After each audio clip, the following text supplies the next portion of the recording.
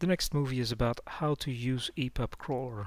We'll be using ePubCrawler without making any changes to its configuration. In practice, you will want to make changes to the configuration because the standard is a best effort, but it's not really what you want, and you will need to make ePubCrawler do something that's as close to your own workflow as possible. But for now, just to see how ePubCrawler works, we'll just be using it as it is downloaded. So I have this little test document. It's only 3 pages with a few things in it, like 2 images on the first page. This first page we'll be using as the cover page. So I just made 2 sizes of the same image just to see how that would go. And then if we look at page 2 and 3, you can see I have a picture of the moon, and the moon is actually cut in half by the spine. And I have some text in frames with different insets, so more and less inset, and some text that's actually threading from one frame to another.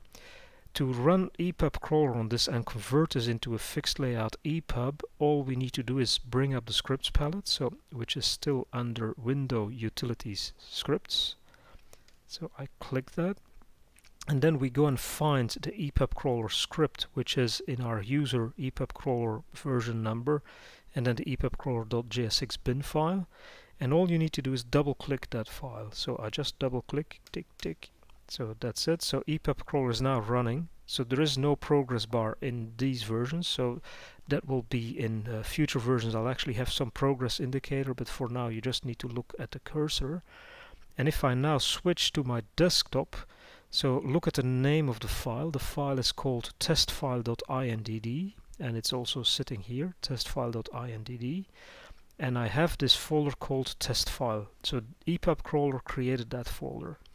Now to prove you that that is actually true and that folder was not there before, I'll be running ePubCrawler a few more times. So all I do is I switch back to the InDesign document and I rerun ePubCrawler a second time. So tick tick, double click, and once it's done, I switch back to the Finder, and you see now I have 2 folders. One is called test file, the other one is called testfile_1.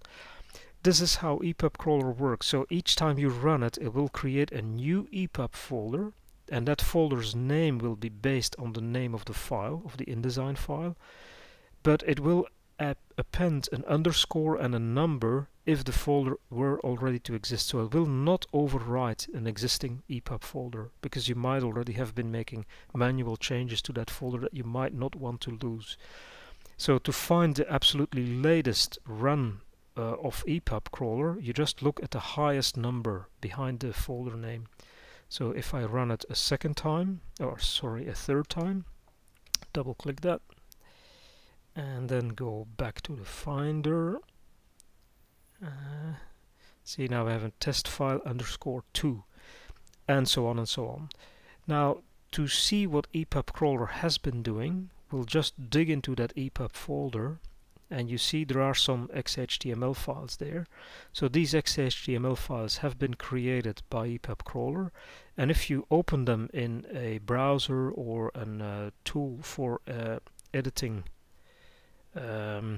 HTML files, so I'll just double click them. Nah, that's not what I wanted. I want to open it in Safari. Open it with Safari. Then you get to see that this actually looks pretty much like the original InDesign layout. So I'll put the InDesign layout next to it. So pages, page 1. See, like the background, the web layout, in the foreground, the InDesign layout. So if I just open up page 2 with Safari, see, I get the moon cut in half, I get the text, the text with the inset, and so on. So the styling is different.